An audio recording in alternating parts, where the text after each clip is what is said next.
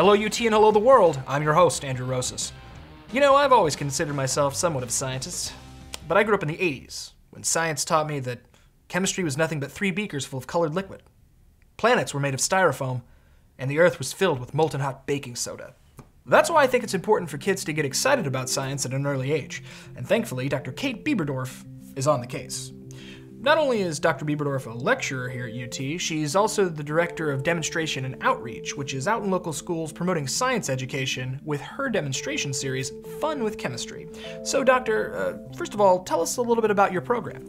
Fun with Chemistry is an outreach program that's entirely funded by the chemistry department. We've had one grant that we got last semester, and I'm really hoping to extend that on and get a little bit more donations and fundraising. But right now it's entirely funded by the chemistry department. And what I do is I bring things out to the school and I try to actually show whatever it is my topic is. So if I'm talking about combustion, I will do 15 different demonstrations that have to do with combustion. So I blow up 15 different things. But the most important thing for me is that I actually have the student perform the demo. As fireworks salesmen and my childhood G.I. Joes can tell you, I also like to blow stuff up.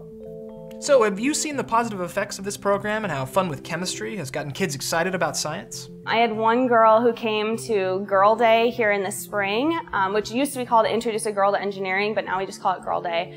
She came there, and then for her birthday the next week, she wanted to come back to explore UT and go to my show, and so her mom contacted me, and we were able to bring her up on stage and sing happy birthday and then let her do hydrogen balloons. It was just this moment, and she's actually stayed in touch with me a little bit, and it's just very rewarding to see these kids, especially girls, get a little excited about science and believe that they can do it, because anybody can. I'm a big fan of the table of the elements, but I only look at it periodically. So sadly, my knowledge of chemistry stops at making Kool-Aid.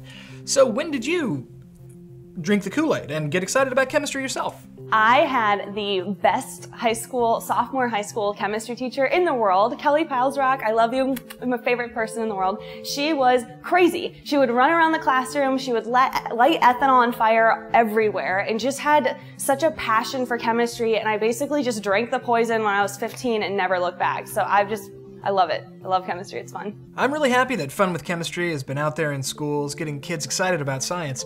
But what's the future of your program, and do you see it growing? Yes, I see it growing. Absolutely. I hope that Fun with Chemistry grows. My 5-year plan would be that at every University of Texas school that we have at all our different locations, that they would have their own outreach program. And so even if it's just really small and they go to 1 school, maybe 2 schools a semester, if we just kind of keep getting our circle just a little bit bigger and trying to make sure that we affect or interact with as many students as possible. But my long-term plan, I mean, this is just dreaming since I'm putting things out there. I would love to have a show in Vegas, like a Fun with Chemistry Vegas show, because think about that, with the money, we could blow everything up. It would just be so cool, and then hopefully we could send some donations back to the University of Texas.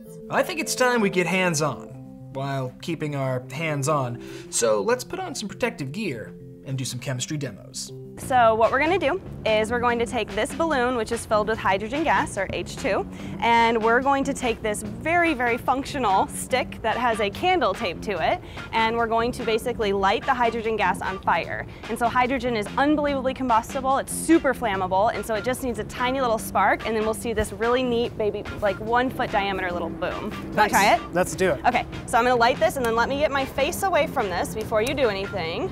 And we might just go straight to the blowtorch. Let's give this one shot, and we'll see if it works. Whenever you're ready. Long arm, beautiful. Woo! That was good. That was good. How do you feel? Great. Good. Okay, you want to do a better one? Yeah. Okay, so now, this is strontium. So I actually put strontium chloride inside of the balloon and added hydrogen gas. So whenever you're ready, we'll kind of see the difference of adding a little salt to it. Nice cocktail.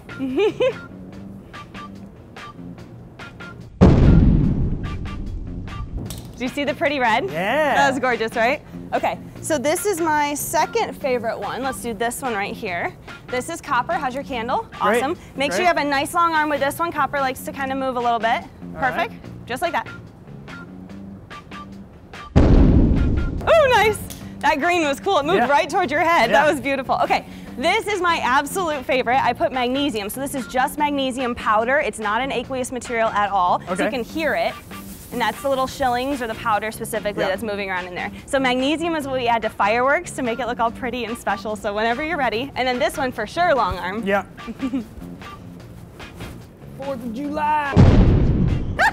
Nice. Did you see it? Yeah. Okay, so now what we have is 4 different hydrogen balloons that we've tied together into a balloon bouquet, or a chemistry balloon bouquet. This is the best version of one. And so 4 different hydrogen balloons. We have copper in one, strontium, and then potassium in one, so that's more of a purpley color.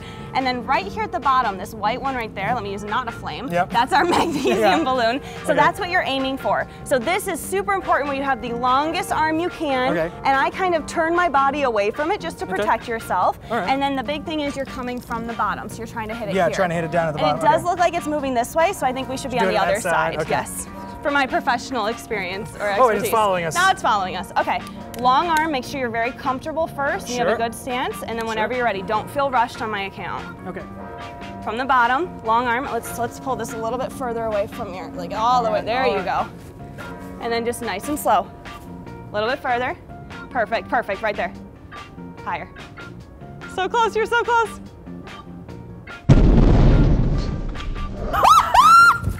Good job. That was beautiful. So this is it's my second favorite demo ever that I do. It is one of the most dangerous ones I do, but that's I think why it's my favorite. I've actually lit my hair on fire once doing this live on television, so don't do that. Make sure your hair's tied up and put it away. But basically, same thing as before. We have 4 different hydrogen balloons. They're impregnated with inorganic salts, and so they're gonna give a little bit different colors. We have the magnesium in the bottom that's gonna give it that sparkly firework looking thing. But then the thing that's different from what you did is I'm going to introduce the flame a little differently. So yours was on a candle on a stick. I'm gonna try to blow fire out of my mouth into it. We call this the fire-breathing dragon, so that's what we're gonna try to do with this one. All right. So are you ready? Awesome. That sounds awesome. Okay, so the most important thing is that you relocate. I'm gonna go over here. I'm gonna take just a second getting prepped here. So this is cornstarch that I'm gonna put in my mouth right here, and then once it's in, I can't talk, so we'll just go for it.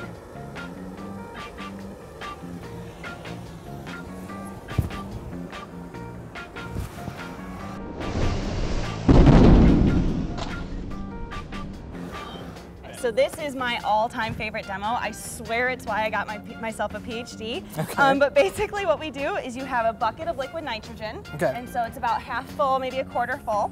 And then we have hot water. So this is about 80 degrees Celsius. Liquid nitrogen's at about -194, so -200 degrees Celsius. And we're gonna take hot water and dump it right in there. So what we're gonna see is our liquid nitrogen is going to go directly to gaseous nitrogen, and we should be able to see it kind of right here in this area. And it's just a fun one, and I always end every single outreach show with this. This is my finale. Nice. So are you ready? Yeah. Okay.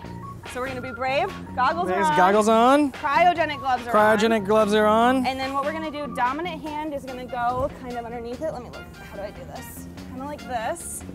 And so I have my left hand underneath, right hand on top. Perfect. Are you ready? Does that feel okay, or do you wanna switch hands? Oh, no, this is good. Is it good? Okay, so what we're gonna do is we're gonna dump it in on the count of 3, and we're gonna take a quick step back so we don't get hit in the face. Sure. Ready? 1, 2, and 3.